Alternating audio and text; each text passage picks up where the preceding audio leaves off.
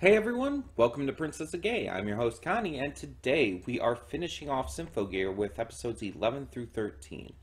So, you may be wondering why we're doing 3 episodes here when we've just been doing 1 episode and everything each time. Well, I've basically been requested to. Um, I was told that for this season, and apparently I guess every season, the final 3 episodes are a 3-part finale. That it's just, I guess, something that this series does each time, which is fine.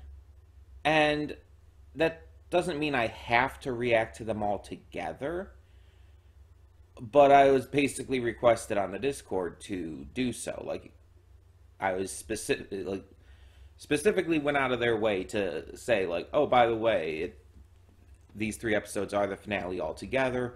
You should probably get to them together and everything. It's like, fine, whatever. um, yeah. So, I'm not opposed to doing all 3 at once. It's just, I wasn't initially planning on it.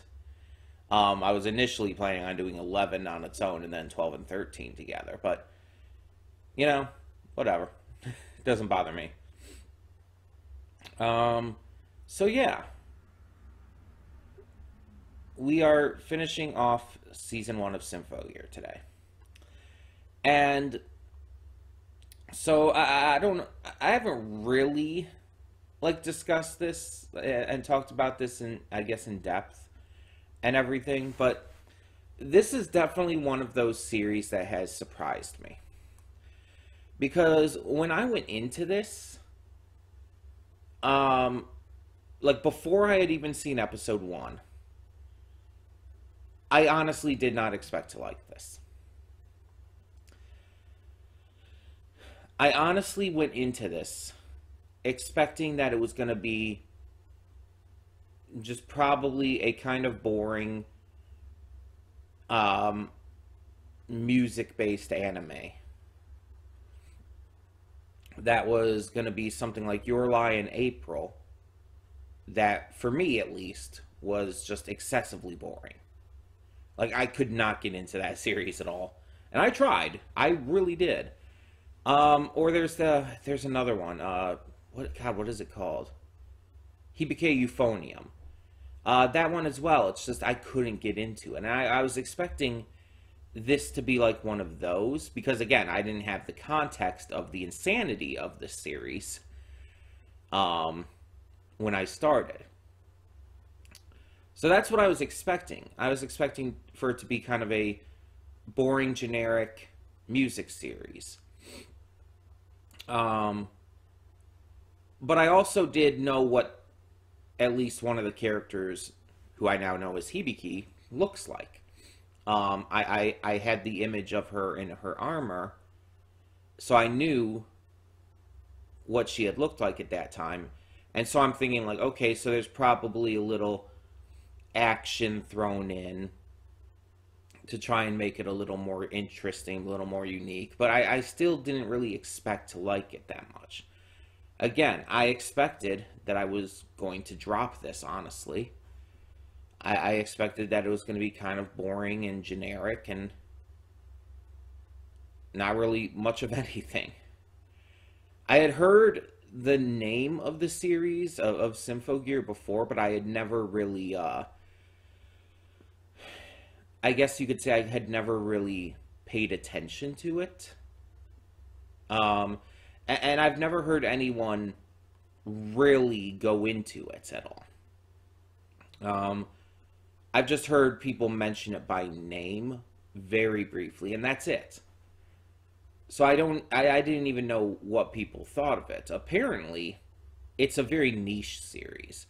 Like, it doesn't have like a massive audience, but the audience it has is very, very dedicated to it. And it's not like this big mainstream series per se, but it's known enough about that it's not completely out there either. So yeah, it's a really interesting case for me. And when I watched the first episode, it like it obviously surprised the hell out of me. Like was a it was very different than what I was expecting. And I was really honestly just completely blown away by how unexpected everything that went down in that episode was, pretty much. And then it honestly, it got better from there because it actually started developing everything. We got more with our characters, more depth and all. And obviously it started bringing in a lot more with the trauma, which, as you guys know, I've been focusing a lot on the entire trauma baby thing with characters like Chris and Tsubasa, and even to a smaller degree, Hibiki. And it's just like I've connected with this series in a way, in an unexpected way, a completely unexpected way. And so it surprised me. And I'm going to tell you right now, this would not be anywhere near like a top 10 list or even a top 20 list for me in terms of favorite anime of all time. I'm just going to tell you that right now. I'm not going to bullshit you or I'm not going to try to make it seem like I like this so much more than I do. I very much do like this series, but it's not that good for me. Like it's just not. There are so many other shows that I prefer. So I wouldn't put this in even a top 20. Though it would probably be somewhere close after that. After number 20. Just based off of like the top of my head and everything. But yeah. It's like, honestly, it's really good. But I just like a lot of other shows better. And we're heading into the finale here, so let's actually talk a little bit about what happened last time. So Chris is starting to work with the others, though she's being completely tsundere about it. Though I'm sure that will change eventually, to be fair. I'm sure she'll become less tsundere and more just, actual teammate. But she's got to work her way to that. And I think I said this before, but I really like that they're doing it that way. Because trauma doesn't just heal overnight, and it doesn't heal with like one victory. She's not going to be able to get over all of this that easily. She has insane trauma, insane distrust of humanity. It's like that's not just going to be fixed just because Fine betrayed her. Or because Hibiki and, to a lesser degree, Tsubasa are showing her friendship. She's going to have to work towards this. It's going to be something that she's going to have to continue to give a chance to. Again, it's not just going to happen instantly. It's not just going to like be a snap and we're done kind of situation. I just really like that they took that approach in the series. But yeah, so Chris is working with them to deal with these flying noise that spawn other noise. Again, as I said before, reminds me of the Wyvern in Ruby Volume 3. So yeah. They go and they work together and manage to succeed. And Chris's song there also showcases like how much she's growing and changing as a character. shows that she wants this friendship, that she wants to have this kind of thing in her life. So we find out soon, though, that this was all a diversion because the school is being attacked while they're away. They were lured away from the school, and now the only defenses there was Miku, who was like agreeing to help protect things and, you know, bring the students and everyone to safety if needed, but she's an ordinary person. She can't do too much. So now we need our heroes to somehow get there in time to stop whatever Fine is planning. So that leads us into our finale. And yeah, I assume this is going to be a major battle with Fine. I don't think she's going to be defeated, though. Because I have a feeling that at least for now, she's going to continue to be the main villain going into Season 2. That might change later on, but for now, I think she'll continue to be. She won't be part of the good guys anymore. Like, that bridge is burned. We saw last time they had already found out about Ryoko being a betrayer and everything. So, yeah, that bridge is very much burned. But one other thing to add in. The ending. The outro theme is apparently sung by Chris's VA, something I just never really put together. But also, it focuses a lot on, like, Chris's, like, story and character and growth. The first time I watched the ending theme, I don't think I knew Chris at that time. So it's like I didn't really have that point of reference. So, since this is the last reaction of the season, I am going to check out the ending theme one more time. And I'll even check out the opening theme one more time, just to be fair on that regard. Just once, though.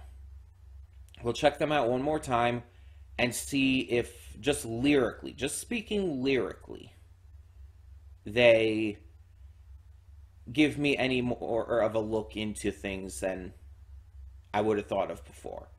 Now, I know Chris is featured in the ending visuals. Like, I've seen her featured in there.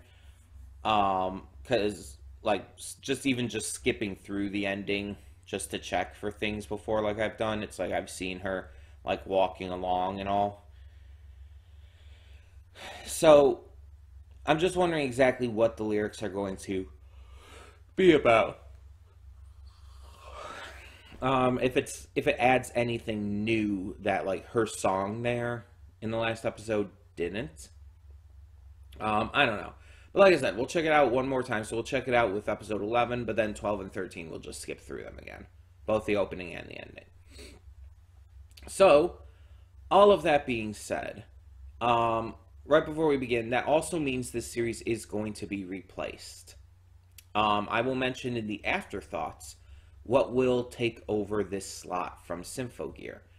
And all I'll say for now is that it will be another donation reward. So, yeah, we are keeping a donation reward in this slot.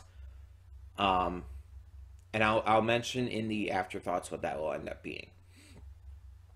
So for now, let's just get into it. So, when the screen fades to black, pause this redirect and go to the description below. Follow the link to the reaction, and after you watch it, come back here to the redirect and resume play. Because after it fades to black, then it fades back in. Everything from that point forward will be my afterthoughts and will contain spoilers to the episodes. So, that being said, thank you so much for tuning in, and I will see you at the reaction. And we are back, and we'll begin with spoilers in 3, 2, 1, now. So obviously I knew that this finale was going to be big. I feel like that was pretty obvious, that it was going to be a big deal, that shit was really going to go down with Fine. Yeah, all of that was obvious. I did not know the scale that this was going to be, though. because the scale of this finale, the scale of this battle against Fine was actually a lot more intense than I expected.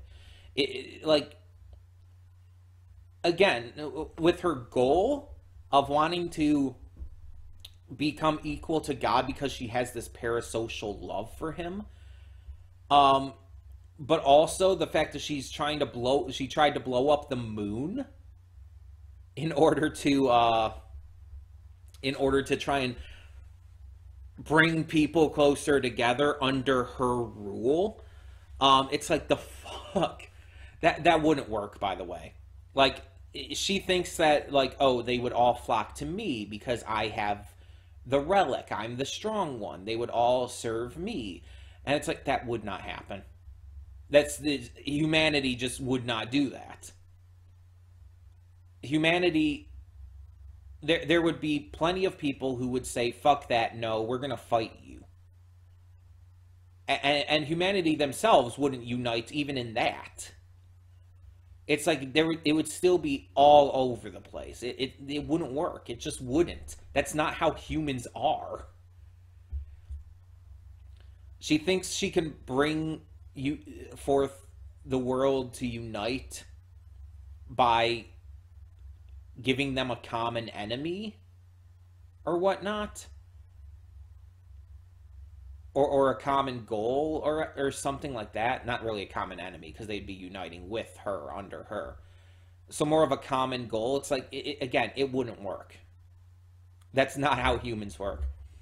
And I'm glad she died in the end, because she needed to. Like, having her survive would not have worked. And honestly, Hibiki was wrong to try and talk to her. I'm going to say that, and I know that maybe it's controversial to the fandom, I don't know.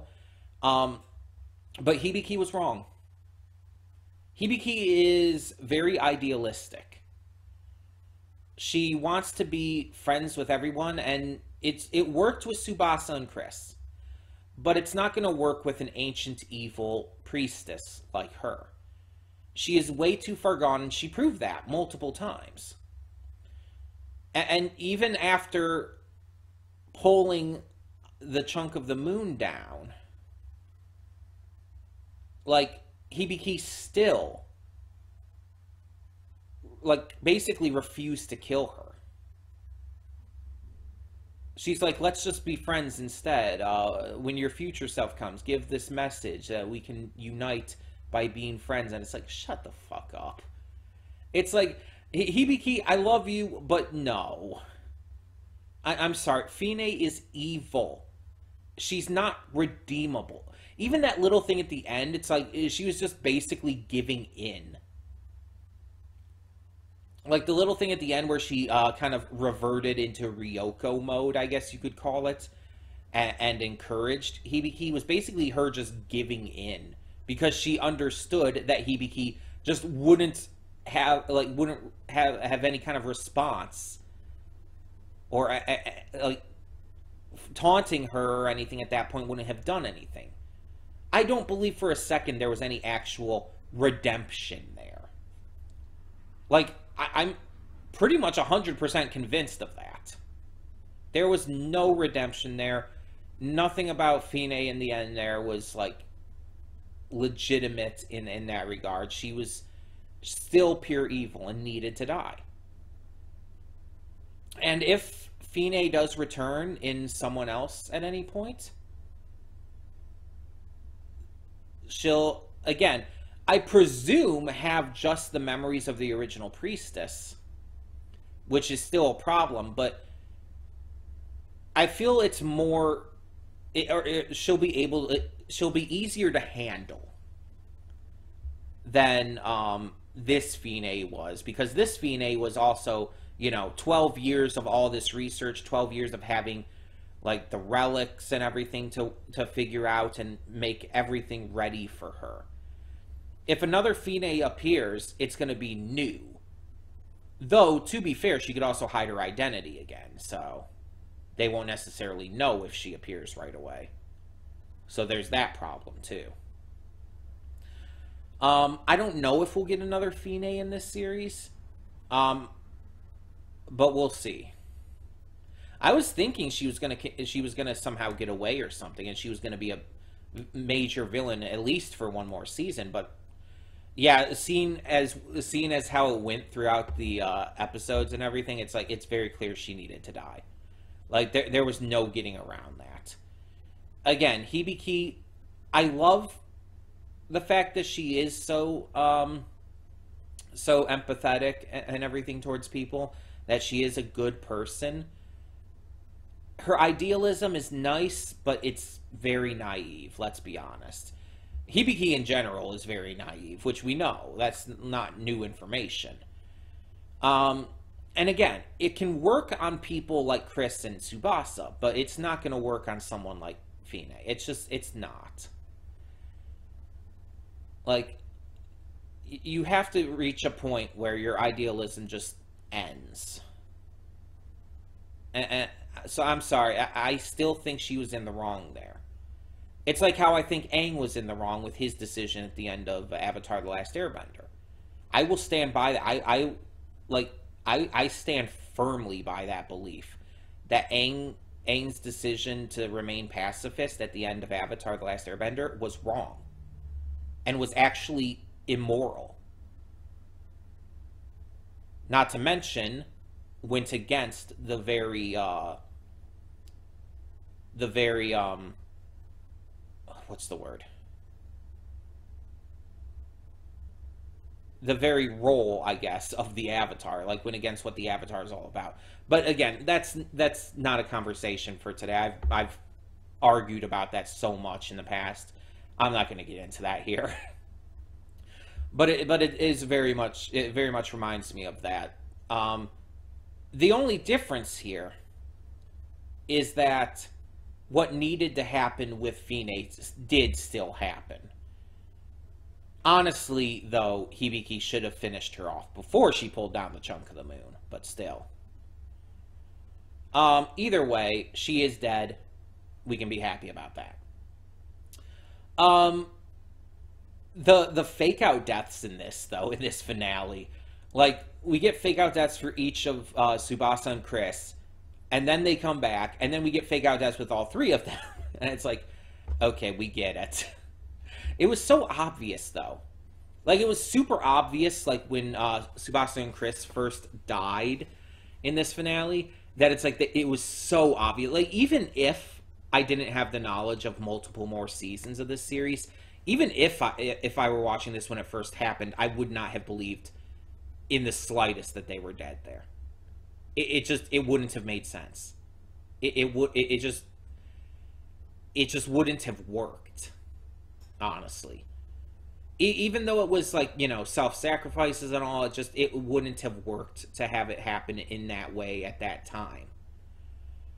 Now, the sacrifice at the end, if they hadn't revealed by the end of the episode that they were alive, that one could, when this first came out, if you were watching at that point, that one could have surprised me. That one could have, like, genuinely made me believe they were dead and that the next season would be different characters, like JoJo kind of thing, I guess.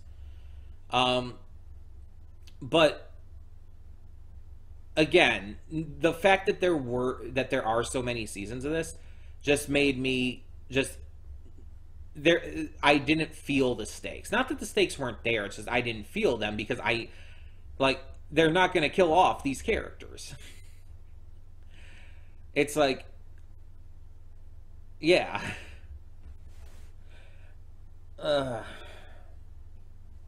So, there was really nothing with that, that I really believed. So, but kind of my theories got proven right, and that was fun. It just not necessarily in the way I expected. But yeah, I like how the Tower of Babel story and everything was brought into this, and how that was used as Fine's origin and motivation in a way, and just taking it to, you know, the next extreme, basically. so that was pretty interesting to me, like genuinely interesting, to see that play out here.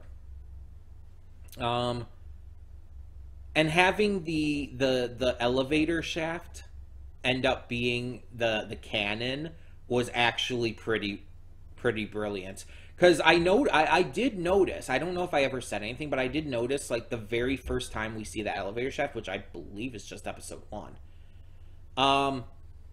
Maybe episode 2. But the very first time we see that elevator shaft, like, I noticed it's like, why does it look like that? Like, you look at it, it's like, it's very weird looking. Like, it doesn't look like it'd be a normal elevator shaft, even leading down into some kind of secret base. It looks very weird, very, like, unnatural, and how do I put it? It looks like it's meant for something. I guess that's the best way to describe it. And finding out it's like, I had no idea if that was actually going to be something, but I did notice that it looked fucking weird.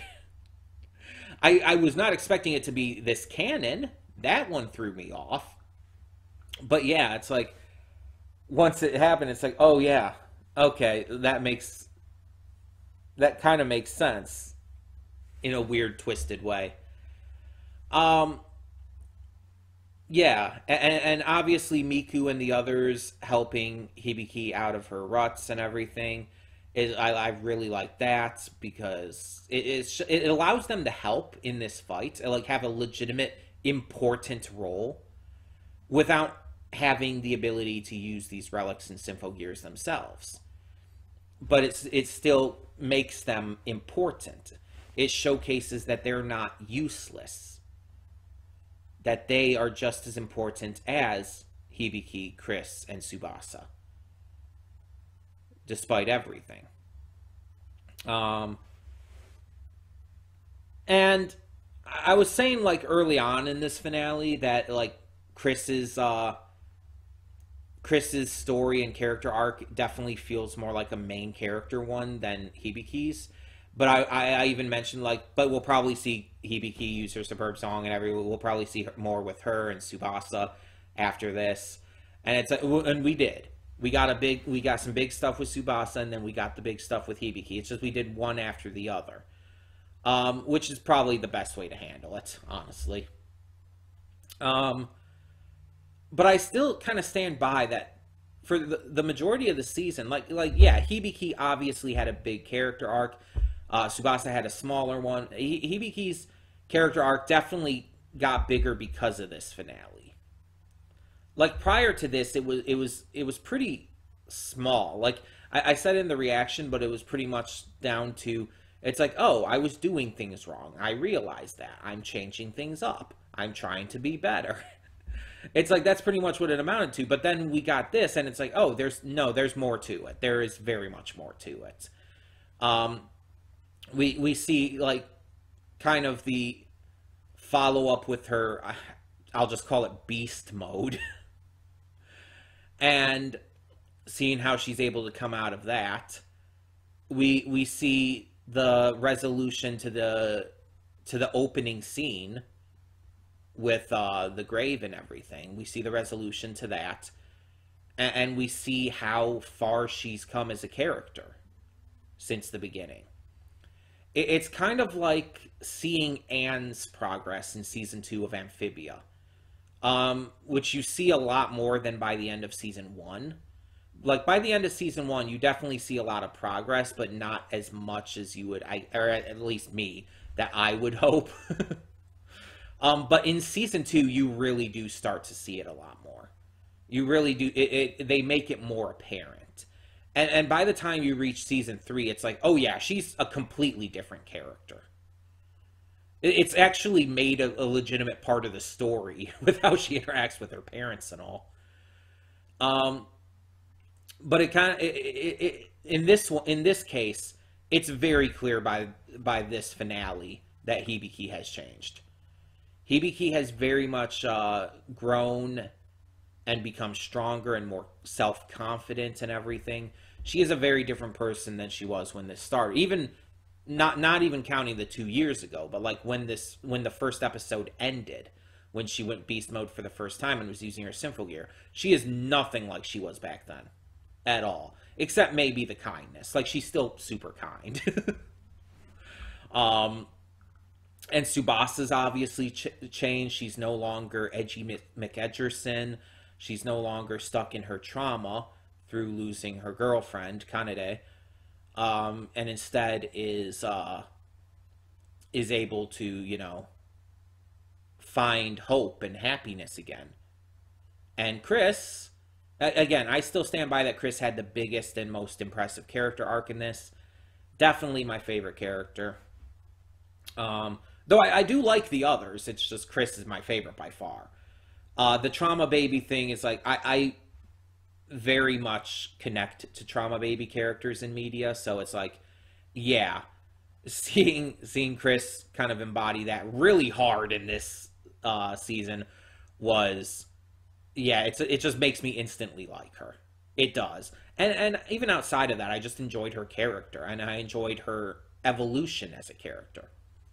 She went from being someone who was the bad guy to being kind of on the verge of like, oh, like, I don't know what to do now because I was betrayed and I don't trust you all yet, to working with them but still not fully trusting and being kind of tsundere, and now she's just best friends with them.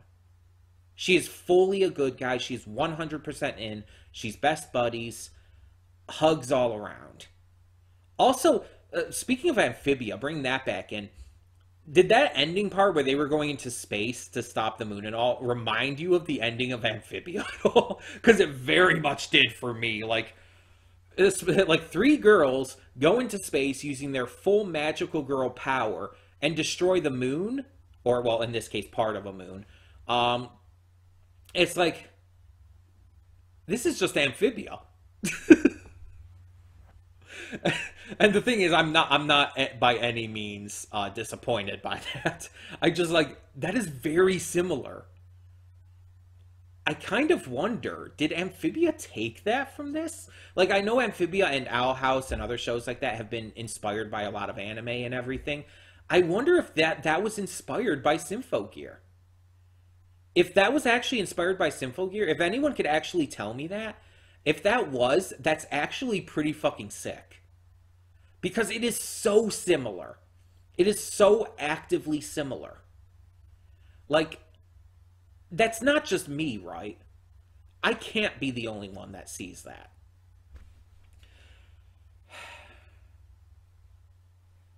Genjiro didn't have too much to do in this finale, though. Let's move on to talking more about this.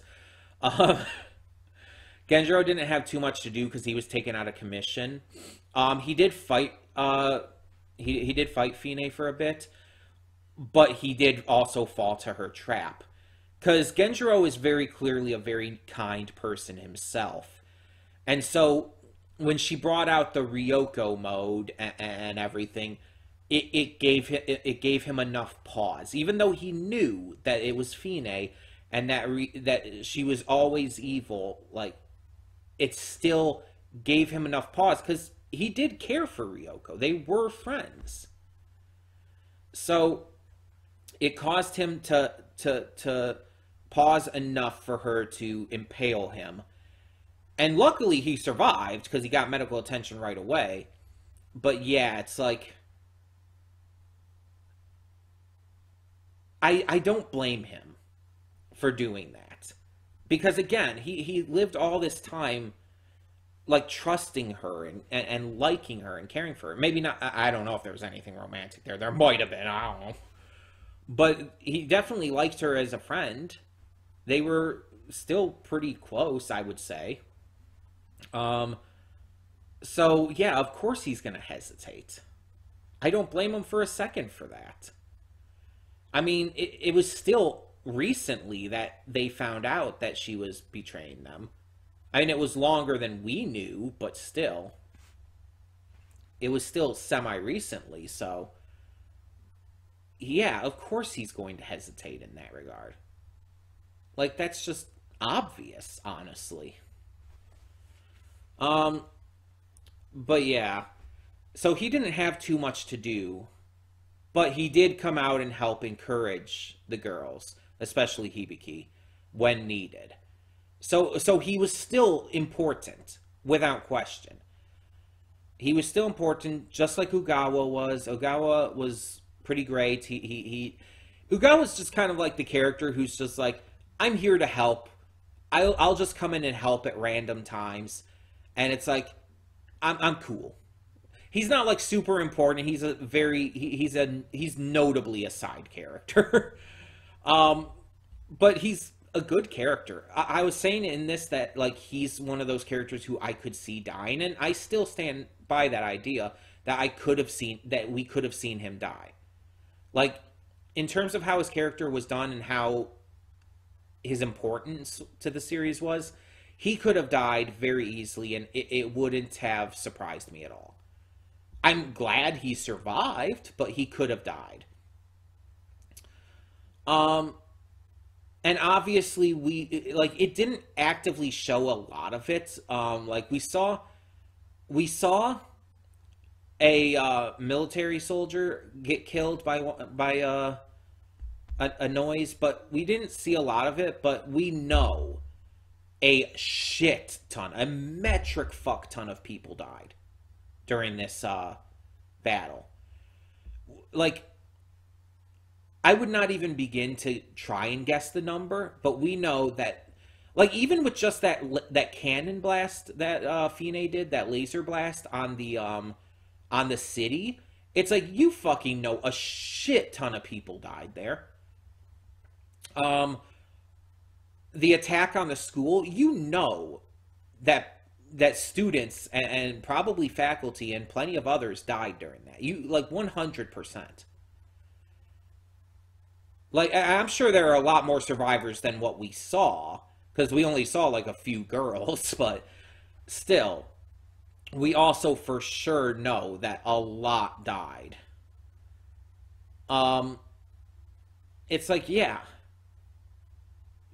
like this series has a very massive death toll. Like there is a huge death count in Symphogear. Hell, the first episode, like you know how much that shocked me by like all the people just dying like that.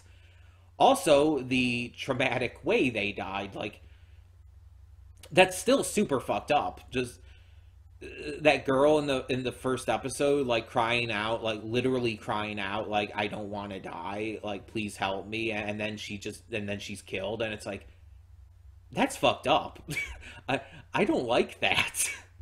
That bothers me on just a very emotional level. And it's like, yeah, a lot of the series didn't like keep up with that level of shock throughout, but there was still plenty of shock to it, and um, by the end, obviously, that was brought back to a much larger scale.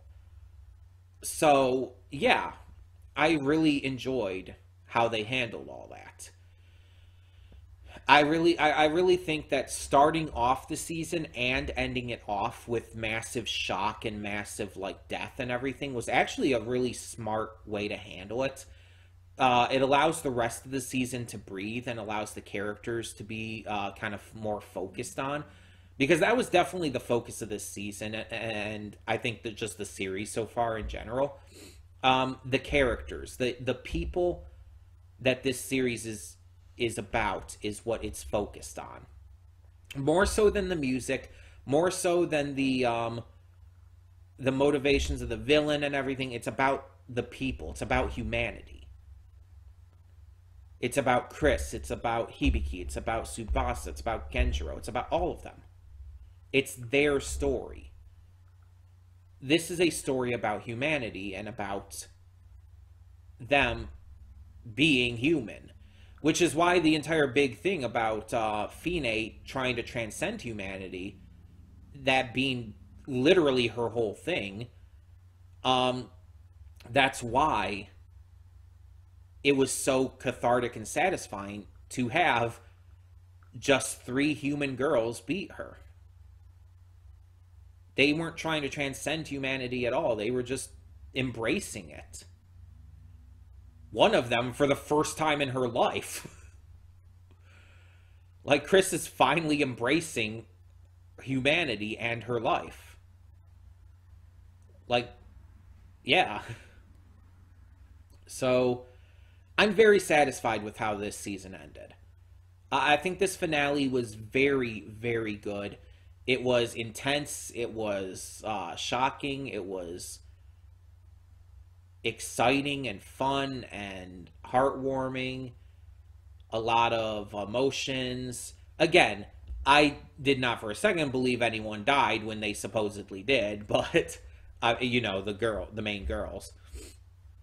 But still, the moments are still emotional with the characters thinking they're dead. Like, Genjiro thinks that his niece is dead. It's like, yeah, of course he loves the shit out of Tsubasa.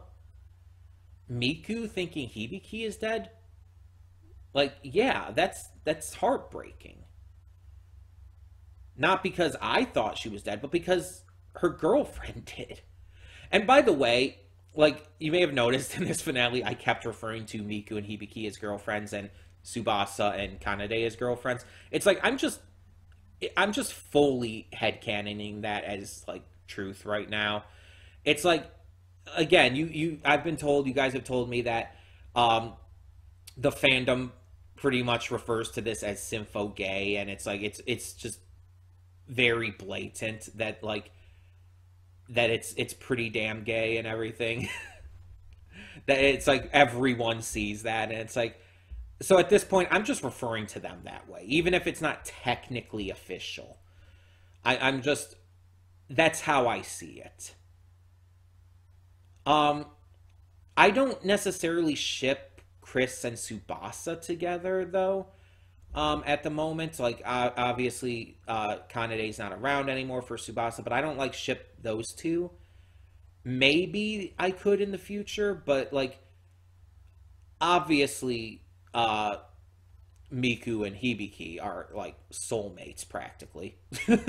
Like, at the end there, when, like, she ran in to hug Hibiki after finding out she was alive, like, I honestly, if they kissed right there, I would have not been the least bit surprised. If Miku planted a strong kiss right on her lips at that moment, like, that would have been perfectly set up. I would not have been surprised in the least. And there's also probably fan art of that. I would not be surprised in that. But yeah, so I'm wondering if any of these other girls will end up becoming Symphogear users. And I'm still wondering how Symphogears are going to continue as a thing going forward, how any more Symphogear users will end up popping up because, Fine is gone. But again, there will probably be someone else who will just take on her research and her position. So yeah, we'll see.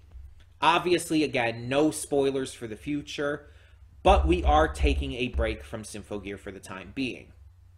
As much as I do want to continue this series, because I very much enjoy it, I like this series. I do want to take a break. It's not one of those shows where I feel like I need to go into the next season right away, like Centaur World or Amphibia. I can handle taking a break from this for the time being, especially because we cranked out a lot of episodes, like, pretty quickly with this series. I just want to take a break and come back to it more refreshed and ready for season 2 when we get to that. So the question is, what is going to replace Symphogear for the time being? As I said in the pre-thoughts, it is going to be a donation rewards show, because the slot is going to remain for donation rewards for now.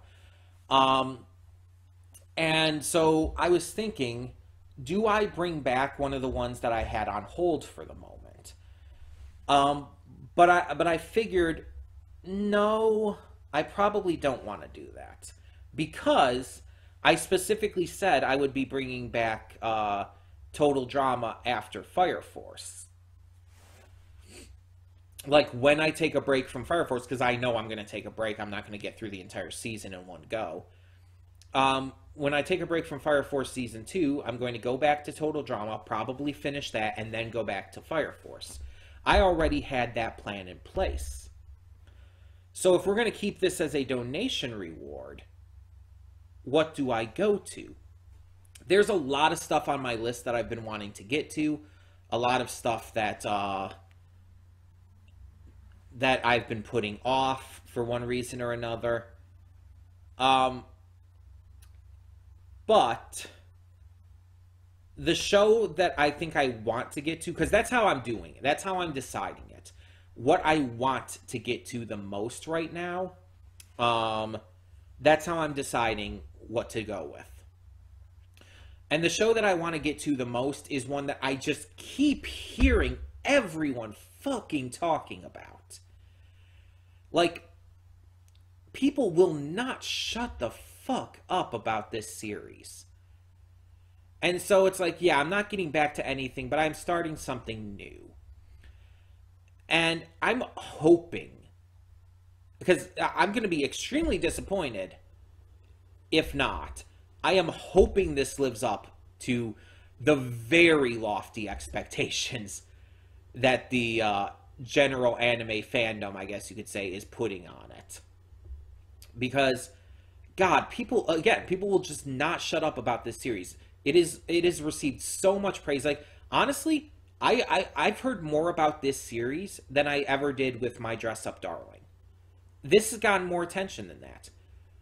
I think that the amount of attention this series has gotten rivals even Spy Family. And that got a shit ton of attention.